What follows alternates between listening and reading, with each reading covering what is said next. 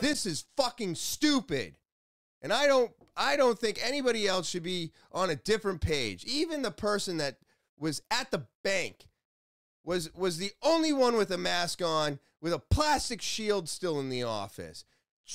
Ugh, drives me crazy. Okay, here, quick. Non-scientist, non-medical person, right?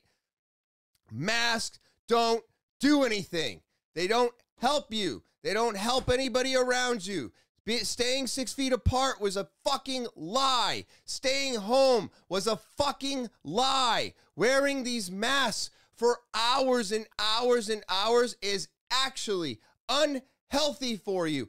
And the new variant that is coming out for COVID, that's right, I said coming out because it's rocking and it's new, is less than Omicron, which Omicron was way less than the one before it.